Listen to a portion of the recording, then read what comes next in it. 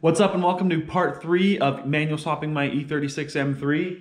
I'm actually filming this right at the end. I just got it wrapped up, but forgot to film an intro. But in this one, I got the motor bolted up to the transmission and dropped into the car. Got my shifter, put it into the car, drive shaft up, exhaust hung. I got the pedal assembly modified and put into the car, as well as my clutch hydraulics and slave cylinder all mated up, as well as my reverse light wiring and bypassing my clutch switch. So if you need to know any of those things to manual swap your E36, follow along.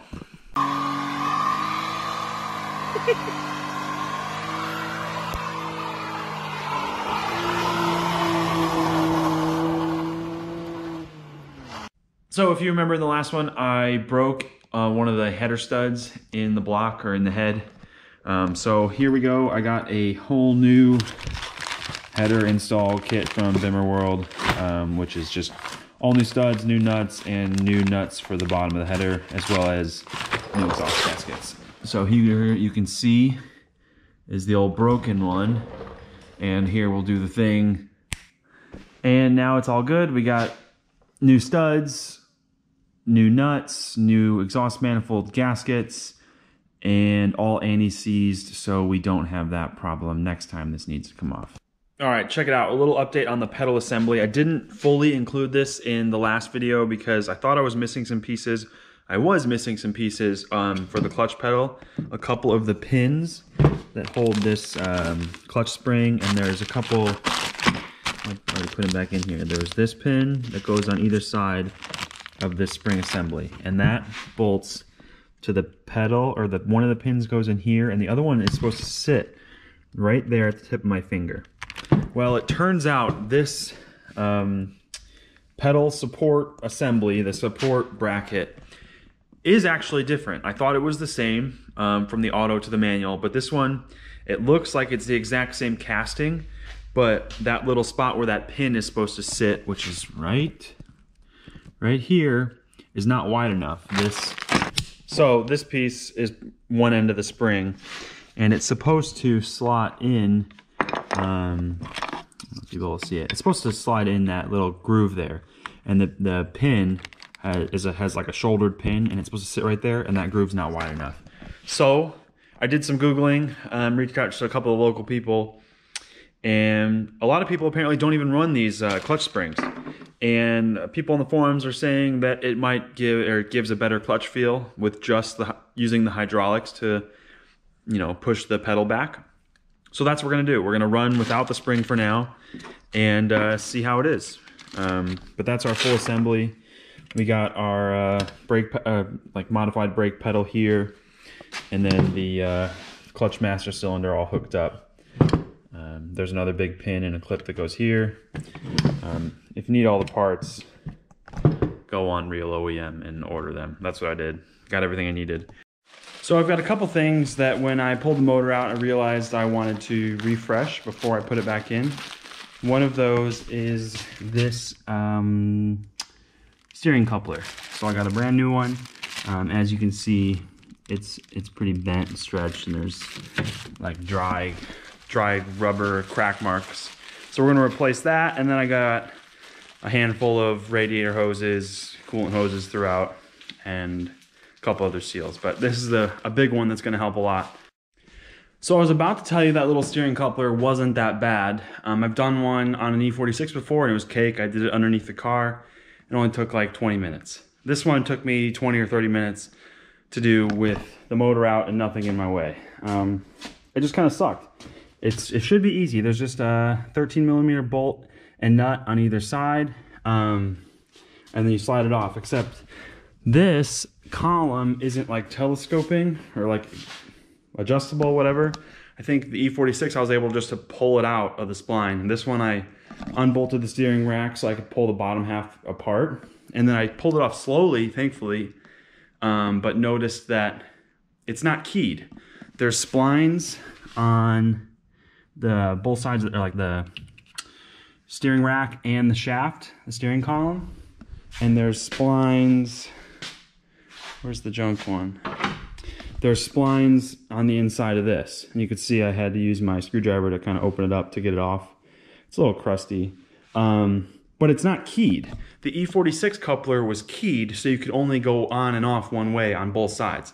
This one's not keyed, so I had to be extra careful to have it perfectly, like slide it off very carefully and then slide the new one right back on, so I didn't have to redo an alignment or whatever, because I don't have time for that, and that's sucky to have to do an alignment after that. It shouldn't be that bad. Anyway, they got smart with an E46 and they made it keyed, and it's way freaking easier. So I'm just trying to hammer through this and not film it too much, but I got new trans mount on with some poly bushings, new guibo in the back, and now we're going to do the one electronic thing you have to do when you're doing a manual swap. So we're going to pull out the transmission. I think this is our main DME here, you can see, and then there's another one, I think it's the automatic trans DME is like right above it. So we're going to pull that out, and then there's a little connector we got to pull out of there. So once I get it out and on the bench, I'll show you what needs to be pulled out. So here's our automatic transmission computer. Finally got it out. It kind of sucked, actually. So after you get into the DME box, first I pulled out the main DME and just kind of hung it down here. It's still plugged in. To get that out, there's a Phillips here you need to loosen, and a Phillips on this side. There's just a hole there now because the Phillips is over here. But that loosens this little pinch bracket, and then the DME, main DME, slides right out. Then what I ended up doing is loosening this whole bracket here because I had this side open, and you can see in there's two 10mm on the side of that clamp this DME bracket down. Anyway, because I couldn't figure out how to get the automatic transmission DME computer out. Anyways, big pain in the butt. It's sat in there like this, and after I unplug the connector, which is it's this metal piece, you just fold this back and it kind of ejects the clip. Then you pull the front down and then it slides out. It's actually this way. Pull the front down and then it slides out. Big pain in the butt, but now see if I can let you follow along. We're gonna grab a flat head and unfold our little tabs here to get the cover off.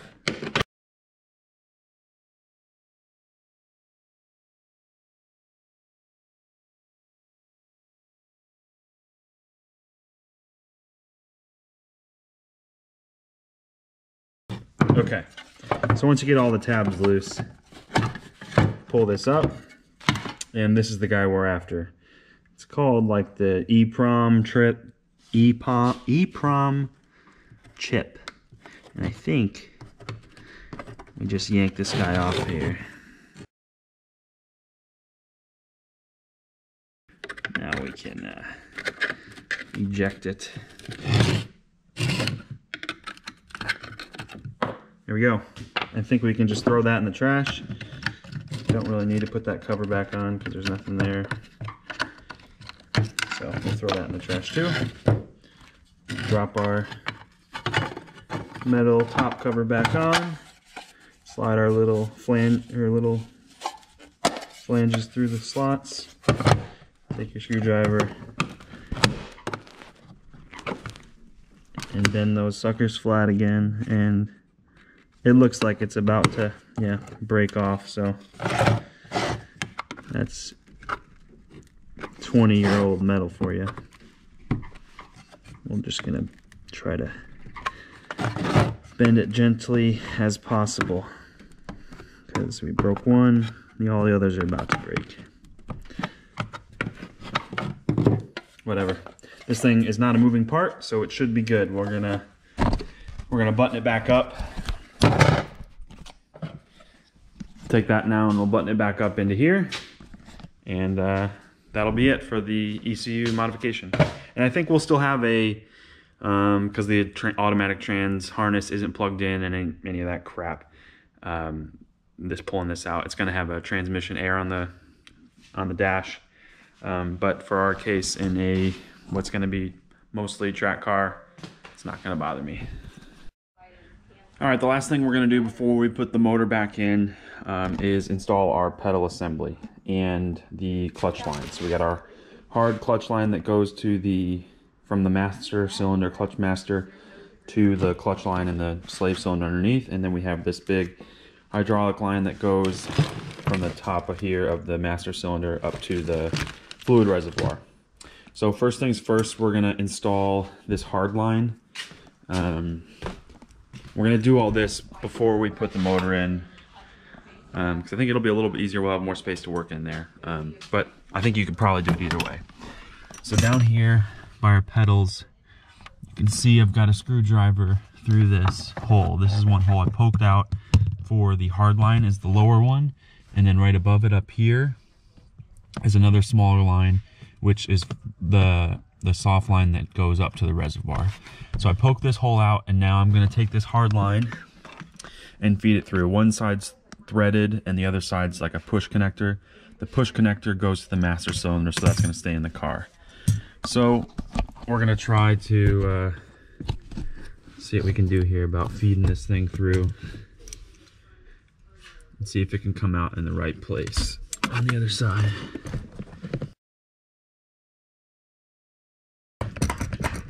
Let's go see if we can see. I got it about halfway through. See if we can see it in the engine bay.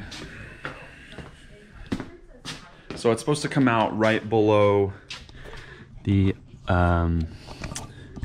right beside the brake reservoir right here. So that's where that hole is. Can't see anything. I can see it tucked way down there. So this is going to be a game. You probably can't see anything back there, but I see it poking through the firewall, so that's how you do it. And I'm just gonna try to stick my hand down there and fish it the rest of the way through, so it hangs down behind the steering column, and then it'll connect to our soft line that goes to the slave cylinder. Well, that was kind of a nightmare. I got that line in. I went in from the cabin side, like I said. Here's the end of it here. I'm not totally sure if it's routed the best. It looks like there's a slot on this like little clip here to hold another hard line, but I can't quite get it there. It was kind of a nightmare. Let me show you what it looked like inside. The push pin side that's going to go to the master cylinder on inside the car here is still a little crooked. It's loose, I can wiggle it around, but it was that much of a nightmare that I'm going to call that good enough. And we'll just make sure we can get it plugged into the master cylinder, and we should be fine to move on. So now we're gonna hook our soft hydraulic line that goes up to the reservoir to here, clamp it down, and then we'll feed it up through that top hole and pinch off our reservoir here. I'll show you. There's a little nipple on the back of this right here. Probably super dark and you can't see, but it's closed off. And we got to snip the end of it off to open it up, and then plug the other side of that hydraulic line in. I've got the soft line fed through. That was pretty easy. I just stuffed it through and it came right out behind the brake booster. But getting that hard line connected to the slave cylinder, the clutch master, was an absolute nightmare while fitting the whole assembly in there, because the assembly, you couldn't get it on the studs of the brake booster before plugging in the hard line, but the hard line is already in its position and it can't wiggle because there's so much crap over there. So anyway, that sucked, and I never want to do it again. So I forgot to show the hooking up of the soft line to the fluid reservoir. So here we are. I had like 20 inches extra long of hose, as you can see over here. So after I pulled it through and I have the pedals all lined up and attached to the brake master, or the brake booster, I lined it up, cut about the right length, and then just took some side cuts and cut the very end of that. There's a little nipple on the end of that, whatever, plug coming off there. So I just stuck a rag down here so I wouldn't get brake fluid everywhere. Snipped the nipple off, and then made sure fluid did come out, so I cut it high enough, and then I just slid that soft line onto there. And I didn't put a clamp on this side. It's really tight on there. I put a clamp on the master cylinder side by the pedals because I knew I was going to be moving those pedals around a lot and I didn't want it to come loose. This, I just slid right on here, and that's never going to move again. And that's not a high pressure line. That's just like gravity fed brake fluid down to the master cylinder where it gets pressurized. So it should be no problem not having a clamp there. I just jammed it up nice and tight. So check it out. Before I put the motor in, I'm gonna put my dual shear selector rod, whatever, on the back of the transmission. Instead of going with the OEM carrier, didn't want to use that. I originally bought an RTD shifter, which I was super excited about using. It said it would ship in like 2 weeks. Well, over a month later, it was still not shipped, so I called and canceled the order. Bought an AKG Motorsports shifter and selector rod, and so here's our selector rod. It's a billet, super nice piece. The shifter base is all billet and super nice. So I'm gonna slap this on the back of the trans because I think it'll be easier to put on now, and I'll just let it dangle, hang there while I snake the motor in, and then we'll be able to hook the shifter up once it's all put in the car.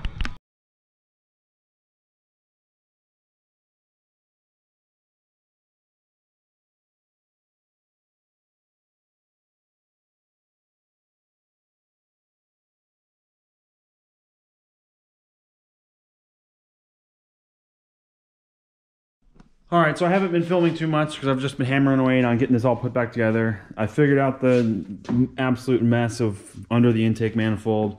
Got the front end mostly back on. I just haven't put this together yet because when I was pulling the front end off, this hood catch, the part that holds the cable right here, it's a little plastic thing. It's got like a throttle cable, you know, like pin on the end of it. Well, the plastic's old, brittle, and cracked, so I ordered a new one of those, so I haven't put that back together yet because I'm waiting for that to come in. And then I started to work on installing my new sweet carbon Dynon intake. Carly's got one of those on her M Coupe, and it sounds awesome, so I just bit the bullet and bought one right away. But I'm going to do a separate how-to install video on that. Otherwise, we've got the drive shaft in underneath. I just picked up some, where'd it go? Some gear oil for the trans, some distilled water, and I got coolant on the shelf. We're gonna fill it up with oil and hang the exhaust, and then we're basically done. Oh, and I got the shifter in on the inside. I wanted to give a little pro tip here. So I think I showed it, but I've got my AKG shifter in. I don't have the knob screwed on yet, but it's pretty cool. It feels good. It's like a bolt action rifle, which is pretty rowdy. I'm excited to actually test it out. But AKG suggests that you install it with you cut up the factory bushing, like rubber boot that goes between the shifter and around the shifter and down below that seals off the cabin.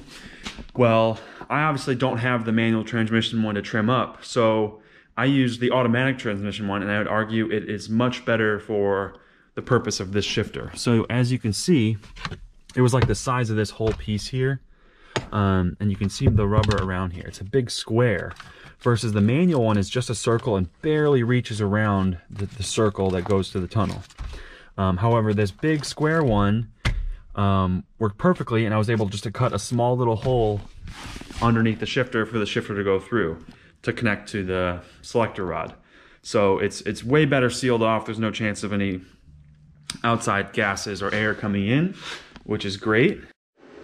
So it may not look like it, but we are done with the manual swap. kind of. The last two things we're gonna do to completely finish it off are wire in the reverse light switch, and then we're gonna, in my case, I didn't put in a clutch switch since I don't have a need for it and I just didn't want one. So we're gonna jumper that clutch switch so I can fire the car up in neutral at any time I want. So I'm gonna cut to me in the car right now, and we're gonna test and figure out which wires we need to jump for the reverse lights and, well, for the clutch switch. And then I've got a brand new, just a generic, let me show you here, if I can get out of the box. I just bought a generic, oh, it's good. I thought it didn't have the metal clip in it. The standard BMW 2-prong thing that's like on every connector in the engine bay and throughout any recent BMW. But it's just got 2 little leads on it, and we just need to wire that up to the new sensor that I stuck in the side of the transmission. Let me just go ahead and show you. It's on the passenger side of the car. And right there you can see my new switch. So I'm just gonna have this plugged in right here, and then I'm gonna wire these leads up through the shifter tunnel, which is right here.